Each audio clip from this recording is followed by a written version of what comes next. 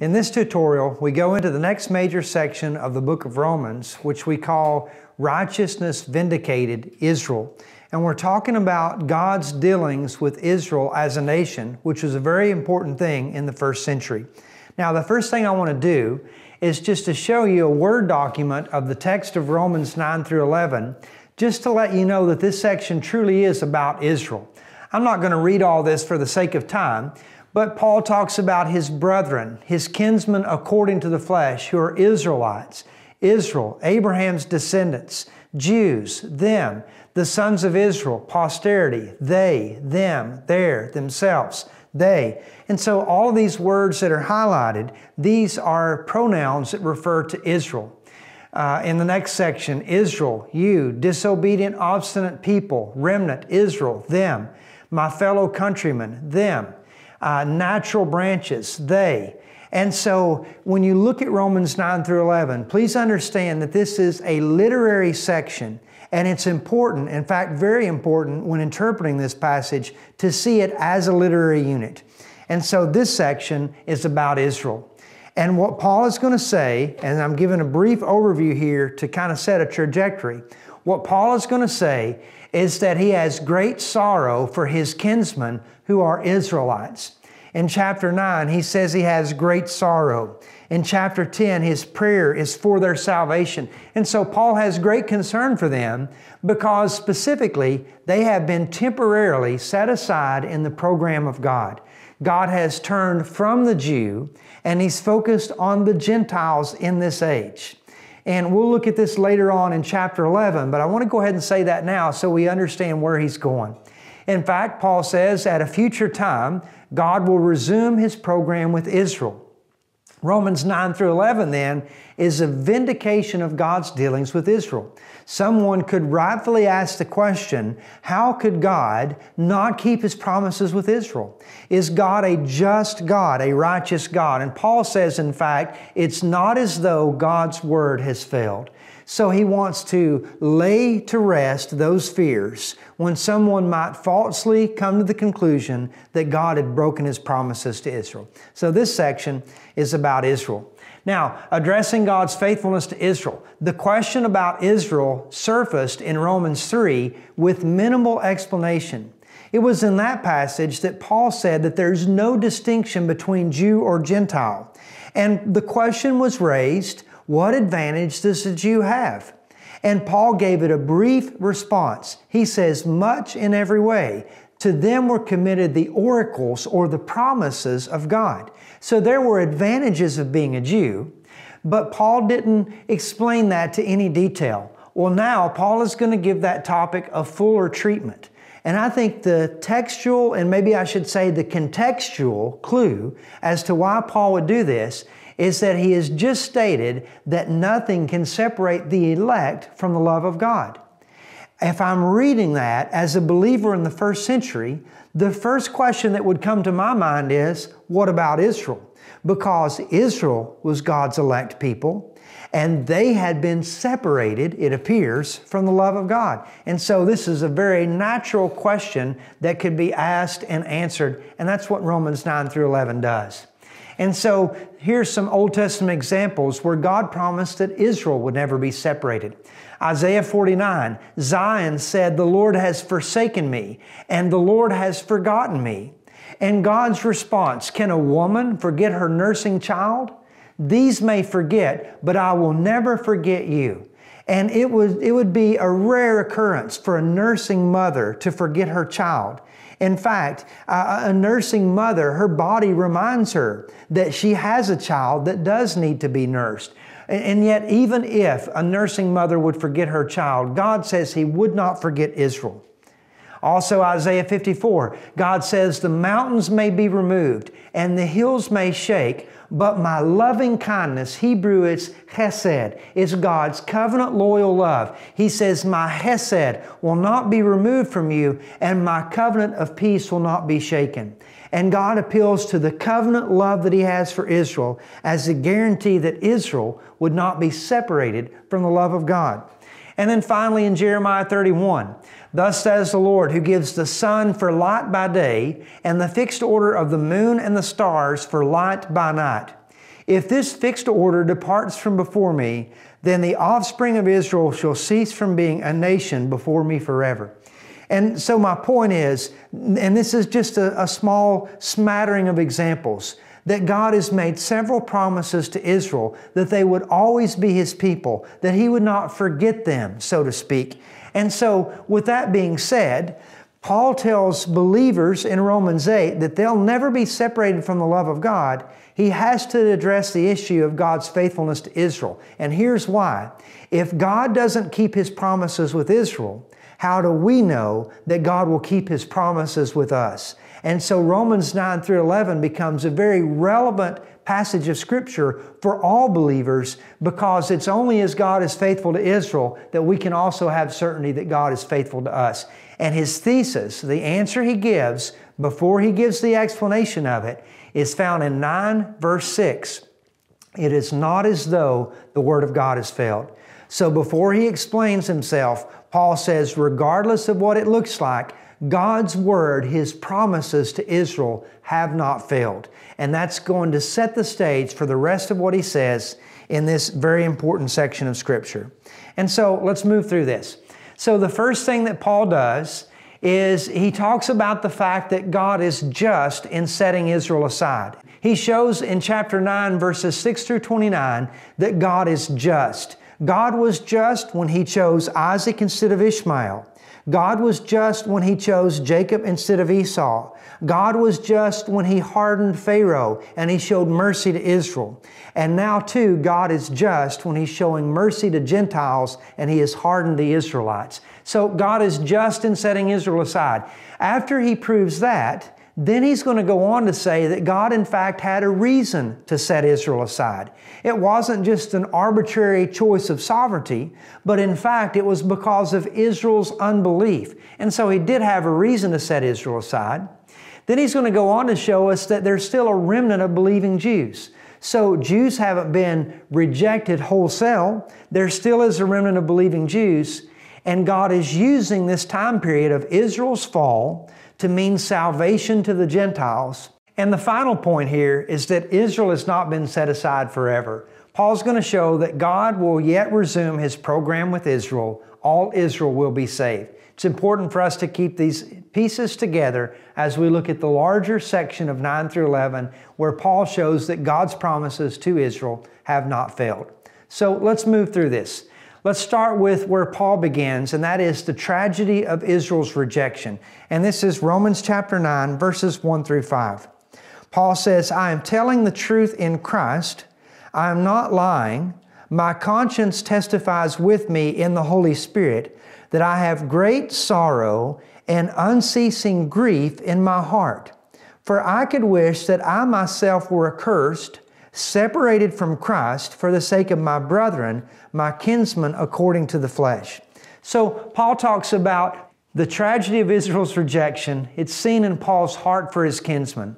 Paul says, I wish that I myself were accursed, separated from Christ for the sake of my brethren, my kinsmen according to the flesh, who are Israelites. So Paul is talking about Jewish people who don't believe in Christ, and Paul's heart is sorrowful for them to the point that he says he wishes, if possible, he could be accursed for them.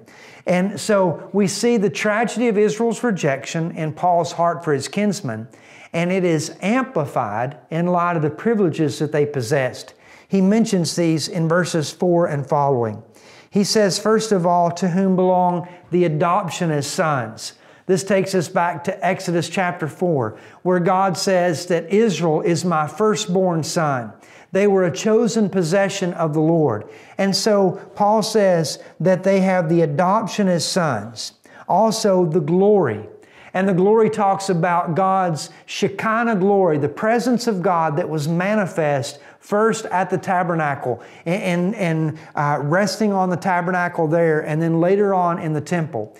And it was indicative of God's favor and His presence and His protection. To them belong the glory. Not only that, but he says also the covenants. And the covenants would be the Abrahamic covenant, that God gave them the land forever. The Mosaic, where He promised a regathering and a regeneration of the nation. the Davidic, where He promised a Davidic descendant would reign forever, and the New Covenant, where God promised to give them a new heart. These are covenants that God made with Israel. And I want you to see that Paul looks at unbelieving Israelites and he says these covenants belong to them. And so it is something that they should anticipate in the future. He also mentions the giving of the law. And of course, this speaks about the fact that out of all the nations, Israel alone possessed God's special revelation. As Psalm 147 says, He shows His word to Jacob, His precepts and His judgment to Israel. And you have that also that He says, to them belong the fathers. This speaks of the patriarchs that Israel came from. Deuteronomy 10, the Lord your God, to Him belong heaven and the heavens of heavens, the earth and all that is in it. Yet the Lord set His heart and His love on your fathers and chose their offspring after them. And so there are all these privileges that Israel has. The glory, the covenants, the fathers. And then He says the law, the temple service, and the promises. All these things belong to them. And ultimately from them is the Christ, who is God blessed forever. Amen. And so all these privileges that Israel had, they put them in a great position to know God and to glorify Him. But instead of them taking advantage of these privileges by and large, they turned their table into a snare. As Paul will say later on in chapter 11, they stumbled over the stumbling stone. And so you have the tragedy of Israel's rejection seen in Paul's heart for his kinsmen, amplified in light of the privileges that they possessed. Now we look at the justice of Israel's rejection. So how is it that God can set them aside and maintain faithfulness to His promises? And Paul's going to deal with this, first of all, by showing that physical descent does not guarantee that one will inherit the promises of God. Look with me in chapter 9, verse 6. Paul says, it is not as though the Word of God has failed. In light of all these promises and privileges, God's Word did not fail. And his explanation is simply this: they are not Israel who are descended from Israel. They are not all Israelites who are descended from the man Israel. In other words, Paul is beginning to talk about an Israel within Israel, a remnant. And he says they are not all Israel who are descended from Israel, nor are they all children because they are Abraham's descendants, but through Isaac your descendant will be named. And so one can be a biological child of Abraham and not be a recipient of the promise, and God is still faithful to His Word. To develop that, Paul talks about Isaac and Ishmael. Verse 8, it is not the children of the flesh who are children of God, but the children of promise are regarded as descendants. Speaking of Isaac, verse 9, this is the word of promise. At this time I will come, and Sarah shall have a son. And not only this, but there was Rebekah also. And so he's going to go on to talk about Jacob and Esau in just a second. But he shows that one can be a physical descendant of Abraham, as Ishmael was, and not inherit the promise of God. Ishmael was an example. He wasn't a child of promise. He was a biological child, and no one would accuse God of failing to keep His promise to Abraham when God chose to keep that with Isaac instead of Ishmael. And so one can be a physical descendant and not inherit the promise of God. Some might argue, yeah, but that's two different mothers. And so Paul goes a step further, and he uses Jacob and Esau as examples. Verse 10, not only this, but there was Rebekah also, when she had conceived twins by one man, our father Isaac. Though the twins were not yet born and had not done anything good or bad, so that God's purpose according to choice would stand, not because of works, but of Him who calls, it was said to her, the older will serve the younger. Just as it is written, Jacob I loved, but Esau I have hated. And so I want to pause and talk about that for a second. I want you to see this, that according to custom, Esau was the one in the rightful place for blessing, and Jacob had no claim on that. It was the firstborn who was supposed to be blessed. And the one who was in the rightful place didn't receive it, and the one who had no claim on it did receive it, and that was God's freedom of choice in that matter.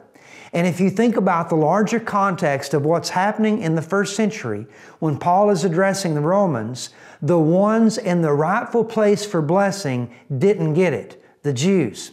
And the one who had no claim on it did, the Gentiles. And God is free to do that because He's God. And so He says again, the older will serve the younger, just as it is written, Jacob I loved, but Esau I have hated. God did this because He has a right to choose who will be the recipients of His promises, whom He desires to bless. And Paul is using individuals, but he's using individuals to speak about God's dealings with Israel and Gentiles.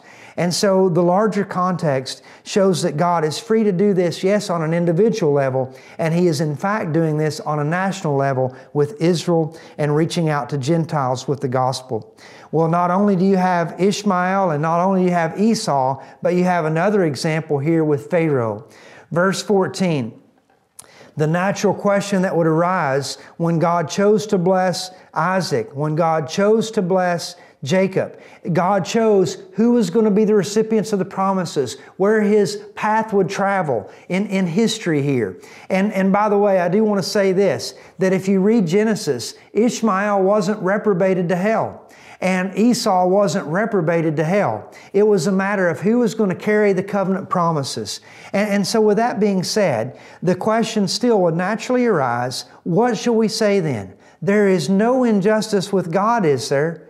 May it never be. You get this emphasis of the freedom of God, and the question is God being unjust? Is God just doing what He wants to do, and is that okay? And Paul says God can do this, verse 15. He says to Moses, I will have mercy on whom I have mercy, and I will have compassion on whom I have compassion. Now, the context of this is Exodus 33, and this is where Israel has worshiped the golden calf, and Moses comes off the mountain, and he's angry with them, and God says He's not going to go on personally with Israel, but He'll send His angel before them. And Moses begs God to accompany them, and he begs God for assurance that He will accompany them.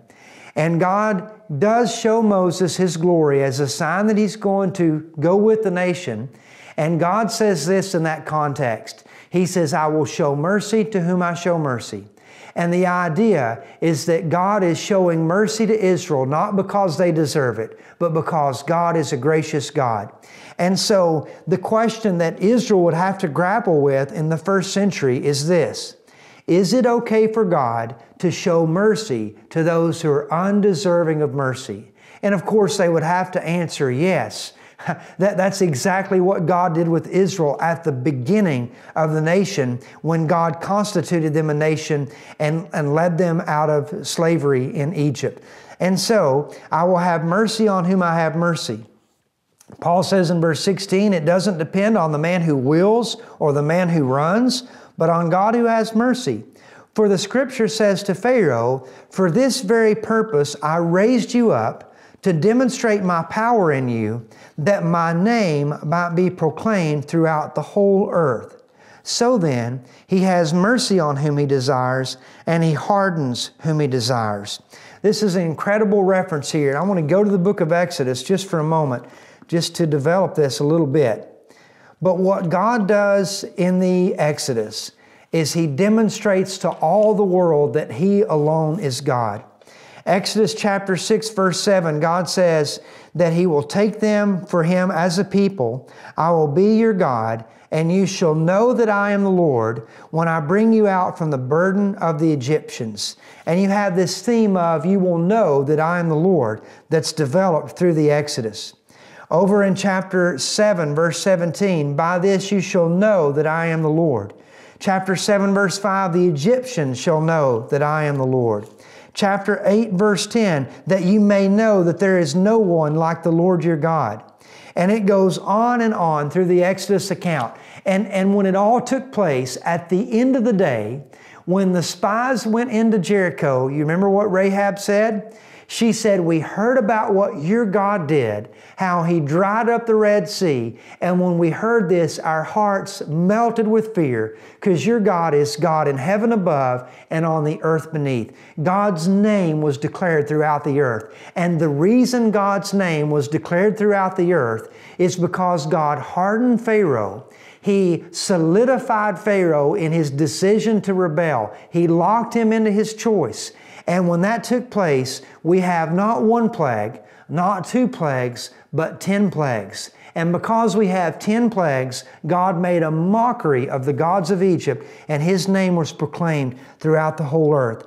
And so back in Romans chapter 9, verse 17, He says, for this purpose, Pharaoh, I raised you up to demonstrate my power in you, that my name might be proclaimed throughout the whole earth. And indeed it was. And so Paul's conclusion, verse 18, God has mercy on whom He desires, and He hardens whom He desires.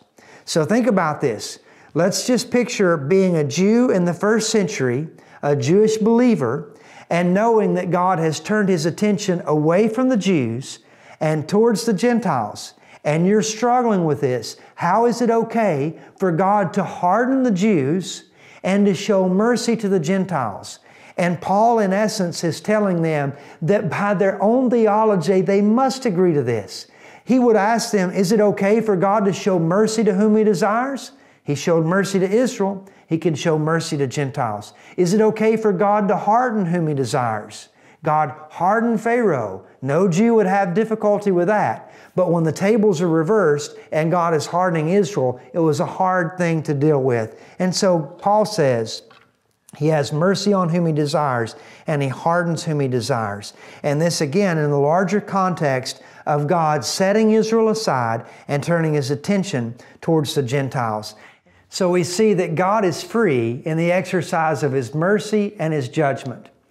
In fact, we see this here in verses 17 and 18. Pharaoh, again, as this example of God hardening whom He desires. Israel is an example of God showing mercy to whom He desires. Now the tables are turned. God is showing mercy to Gentiles, and He has hardened the nation of Israel. And so, Paul moves into the next aspect of this argument, and he shows a defense of God's freedom. That God is God, and He can do what He wants to do, and that's always going to be consistent with God's nature and His character. Look with me in verses 19 and following. Paul anticipates the question. He says, you will say to me then, why does he still find fault? For who resists His will? And the question that's being asked, it appears like someone sees themselves as a helpless pawn as God is moving the chess pieces to accomplish His purposes. And Paul's first answer is this. He says, on the contrary, who are you, O man, who answers back to God? And the way Paul frames this is he's trying to put man in his place. Who are you, O man? He reminds them, you're just a human being and He's God. So be careful with the questions that you ask. Who are you, O man, who answers back to God? And then he uses an analogy here. He says, will the thing molded say to the molder, why did you make me like this? And he goes with this example of a potter making pottery. And of course, it would be ludicrous for a piece of pottery to say, why did you make me like this? God is the potter, and the potter has freedom. And Paul wants the objector to know that God is free in the exercise of His mercy and His judgment. God is God, and we are not. And so He is free. God is free. A defense of God's freedom. Let's go on with this a bit further. He says in verse 21, does not the potter have a right over the clay to make from the same lump one vessel for honorable use and another for common use? And you know what? That's exactly what God did with Israel. Out of the clay of humanity, God made one lump for honorable use, Israel, and everything else was common. And if God wants to do that now in a different way, He is able to do that. He has freedom. He is the potter and we're the clay.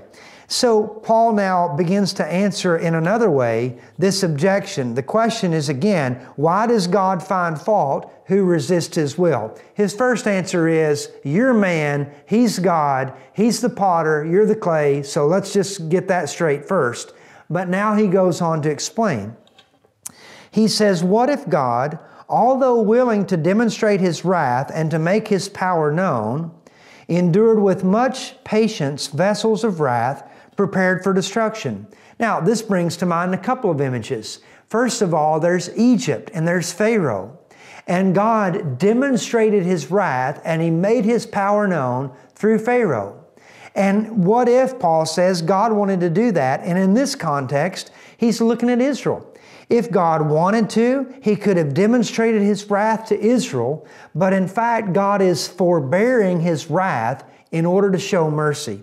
And so in essence, Paul is saying, yes, God is free, God is God, but God is not dealing too severely with Israel in the sense that there's no opportunity for mercy. God is actually showing mercy to Israelites. He is withholding wrath in order to show mercy. And so he says, He demonstrates His wrath, He makes His power known, endured with much patience vessels of wrath prepared for destruction.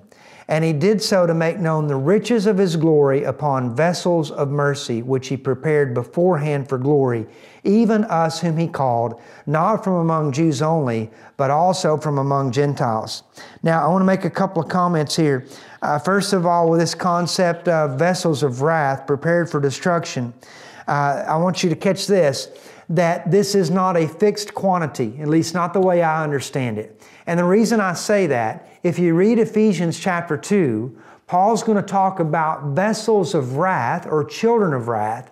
And Paul at one time saw himself as being a child of wrath who is now a child of God. And so you have vessels of wrath prepared for destruction. These would be unbelieving Israelites. And God is holding back wrath in order to show mercy. He did so to make known the riches of His glory upon vessels of mercy, which He prepared beforehand for glory, even us whom He also called, not from among Jews only, but also from among Gentiles.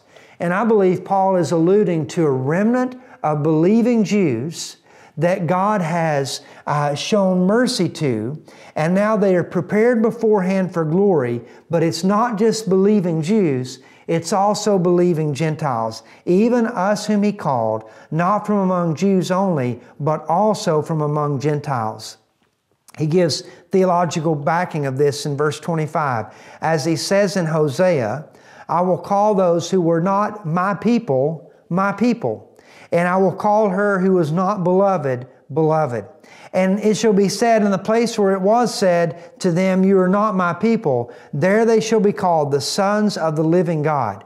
This is a beautiful quote in Hosea, and it's speaking about how Israel had gone from being God's people to being rejected. And God said He would call them once again His people. But the amazing thing is that Paul applies this here to Gentiles because of a point of similarity, not my people, now becoming the people of God. But concerning Israel, verse 27, Isaiah cries out concerning Israel, though the number of the sons of Israel be like the sand of the sea, it will be a remnant that will be saved. For the Lord will execute His work on the earth thoroughly and quickly. And just as Isaiah foretold, unless the Lord of Sabaoth or the Lord of heaven's armies had not left to us a remnant, we would have been like Sodom and Gomorrah. And so what Paul states here in this section is the justice of Israel's rejection. And he shows that physical descent does not guarantee one will inherit the promises of God. He also shows that God is free in the exercise of His mercy and judgment. No one would accuse God of breaking His promises to Abraham when God showed mercy to Isaac instead of Ishmael, to Jacob instead of Esau, nor should they say that in Paul's day. There's a defense of God's freedom. He can show mercy to whom He desires, and He can harden whom He desires because He's God. He's the potter, and we're the clay. And yet there's a flavor of God's mercy in this, and that even though God is willing to show His wrath, He's actually holding back wrath in order to show mercy, not just to Jews, but also to Gentiles who come to faith in Jesus.